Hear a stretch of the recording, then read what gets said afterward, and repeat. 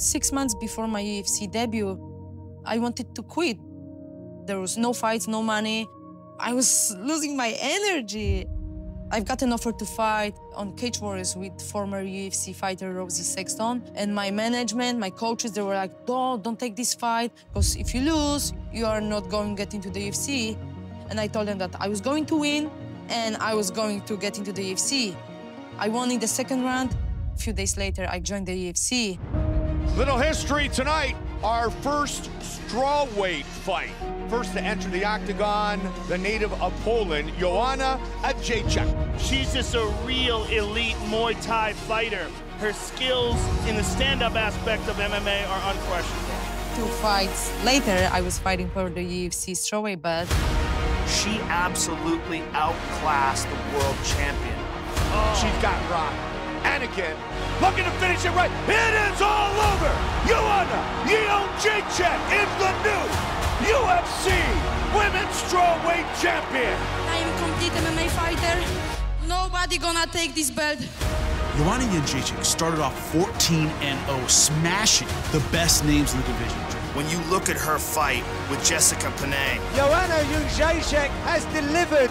you saw one of the most devastating strikers. The best contenders, she smashed them. Being a champion suits Joanna, and you can tell she loves it. The mindset that she brings into these fights. From the minute we start the press conference, Boogie Woman is coming for you! and then brings it right into the fight. Look at this, for the last time in your life. Sayonara. There's a certain meanness and viciousness to her. I'm gonna put you in shame. Do it. So intense and so focused, almost like she's enjoying it. She truly has that champion mindset that not a lot of people possess.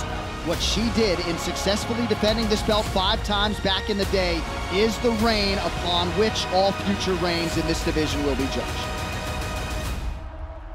Live inside T-Mobile Arena here in Las Vegas, Nevada, USA. This is UFC 248, and tonight, the first Chinese champion in UFC history, Zhang Weili, taking on the most decorated champion this division has ever seen, the former champ, Joanna Jedrzejczyk. I knew that fight was going to be ridiculous. Oh, solid right hand by Joanna. You have these 2 incredibly talented savages. Oh my goodness.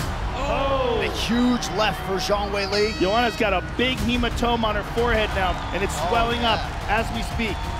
So many people would give up. So many people would sit there and say, like, I'm not going out. I knew that it was all or nothing. Oh! Big shot by the champion. I couldn't give up. I couldn't step back. Oh, spinning back fist lead. Wow, Arguably the greatest fight in women's mixed martial arts history. I felt like I was the winner for myself, that I didn't give up. It was more important than winning the fight. It doesn't matter. Congrats, champ, and I'm very happy that we gave a good fight. There's not going to be a fight like this, because there is not going to be Joanna anymore.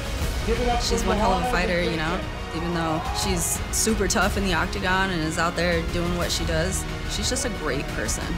Joanna, she did a great job, you know. She showed that Polish warrior can be the best on the world. She's somebody who I learn a lot from, and it's an honor to work with her. The greatest strawweight champion of all time, a woman that has entertained us on so many different occasions. I'm quite sad that it's all over. It's really hard for me to talk about my legacy, but it will last forever. There is only one strawweight champion of the world, and it's me, Joanna Jedrzejczyk from Poland. Remember that no one is taking this belt from me. Joanna Jedrzejczyk, ladies and gentlemen.